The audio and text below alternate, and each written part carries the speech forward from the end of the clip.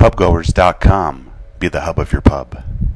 Today, PubGoers will be at the Standing Stone Brewery in beautiful downtown Ashland, Oregon. Hello, PubGoers. This is Casey, and I'm here at the Standing Stone Brewery in Ashland, Oregon with Danielle, who is co-owner and manager of the pub. So I'm here this week to visit my mother in Ashland, and she told me I had to come down to the Standing Stone Brewery, who brews their own beer. Yes. And has a fantastic menu. Thank you. So do you want to talk about what kind of beers you have on tap, what you brew here, maybe some other beers you don't brew here that you sell? Sure. Let's see here. We actually, all the beer that we sell here, we make here. We always have about a cream ale, usually have it something like an amber nut brown. We always have an IPA and a double IPA. They are definitely our biggest sellers here. And then we usually have something on nitro. So sometimes it's a nitro stout, sometimes we'll do a porter. And then of course seasonal. So like right now we have a wet hopped amber with local hops. Okay. And we also have a rye pale ale. So we just switch it around depending on the season, depending on what our brewer wants to brew. What's the biggest seller right now for all the beers? Double IPA. Double IPA? Yeah. What does the double part mean? I can guess, but it's not the size, right? It's double the hops, not double the size. Okay. Double the hops. Not double the alcohol? No. Okay. But it does have a higher alcohol content than like a regular IPA. Now, for some of the seasonal varieties, do you have any winter varieties that you sell to? Any kind of doppelbocks or? We do. Every once in a while we do that. We also, one of our big sellers that we've done in the past, and we just started putting them in whiskey barrels last year, was our barley wine. Oh. And that has been huge and alcohol, really right? fun. Yeah, that is a high alcohol beer, and we actually just serve it in a wine glass, and we don't do any filling of to-go bottles on that one. What's the alcohol content on that? I'm going to say around 12%. 12%? I would have... It would be a lie to tell you I know for sure. I'd have to check in with our brewer. It's up there though, right? It is up there. So you do have beer to go probably in growlers? Yep, exactly. What we size? have liter and half-gallon bottles. And how much do they cost to fill both of the bottles, unless you want to bring your own, are $5 for the bottle, and then to fill a liter is $6, and to fill a half-gallon is $11. Fantastic. So the beer probably is what brings the people in, I'm guessing, right? Definitely. The menu itself, now I heard about, is there a buffalo burger or something like that? We do, yeah. We have a buffalo burger that's served with local bison from the Applegate Valley. Our menu is pretty large, pretty varied, but everything focuses on local and organic ingredients as much as possible. Our chef is down at the farmer's market all the time. All of our meat purveyors are local, and we're always just moving towards more and more. What are some of the big sellers on the menu? Oh, I would say like our Standing Stone cheeseburger, our buffalo burger. We have a lot of entree-sized salads that are very popular. We have a wood-fired oven that you probably saw. Yep, and with smelled pizzas. right when I came in. Yeah, exactly, with pizzas. So I think we have a really eclectic mix of things that sell a lot. Perfect. So. What about the history of the place? When did you buy into it? How long has it been here? Standing Stone's been open for 12 years. My husband and brother-in-law actually found the building. My brother-in-law had a background in culinary. My husband was home brewing in his basement, and it all kind of came together with a lot of love and hard work.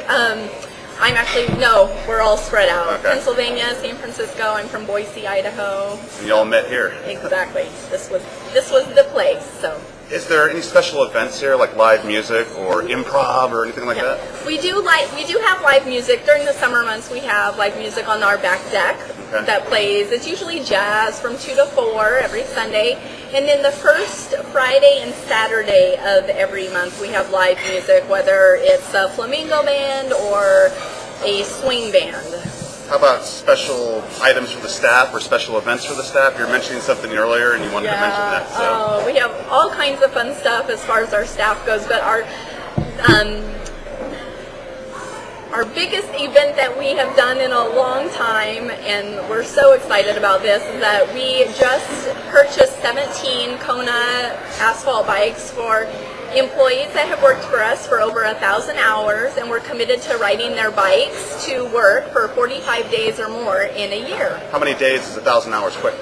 It's about 6 months full-time Okay. or 1 year part-time. All right, perfect. How's that? That's good. That's Yeah, better so, than me. so we have almost 60 employees, and we had 17 sign up for this program. So we all did a bike parade from Ashland Bicycle Works to Standing Stone on Wednesday. We're riding now. Yeah. Any kind of community activities that you're involved with here for the pub? Tons. Well, not only are all the owners personally involved in our community on different boards and committees, but Standing Stone, as far as giving goes, our employees actually pick charities that we do a beer donation program to. So for a seasonal ale, we Beer donation, I like that. Is that okay. direct donation of beer to the... No, that's what I was I'll be afraid all you were about going to say. No, so for every pint of our seasonal that's sold, 25 cents goes to that chosen charity. Okay. So that's probably our most consistent thing, but of course we give through multiple donations and avenues that way. We're always involved in Car Free Day, which is part of the city of Ashland and our Bicycle Ped Commission. And after enough beers, it would definitely be Car Free Day, right? Where you Naturally. shouldn't be driving... Or on your bicycle. Or on your bicycle, let alone your free bicycle for the 1,000 That's hours. right, that's right. What do you like about Ashland, having the pub set up here? Because I know it's a beautiful environment. I've been here a few times for the Shakespeare Festival. That must be a huge draw for your place. Oh, it's huge. Well, Ashland is an amazing town. One, we are so lucky to live here. We have a lot of great restaurants. We have a lot of great coffee shops, outdoor activities, and Standing Stone, I think we have a really great location here because we are in the downtown, but we're slightly off the beaten path, so people can find us. We're not in a really touristy area, and I think that we have a really good draw of both locals and tourists alike. And You drew me in here, so obviously the tourists know where it's fantastic. at. What's the location, by the way? What's the address? We're at 101 Oak Street in downtown Ashland. 101 So we're about a block off the plaza. And what kind of clientele do you get in here? What kind of locals and what kind of tourists? Obviously the tourists must be here for arts, crafts, Shakespeare festivals.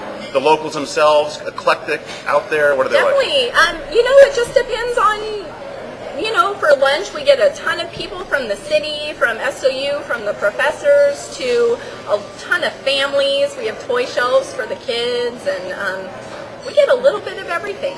Perfect. Yeah. Anything else you'd like to say before we sign off? I don't think so. Thanks for coming in. A last minute plug maybe, come on down. Free beer for anyone who drops in. Come see our new bikes. All right, thank you very much. Thank you.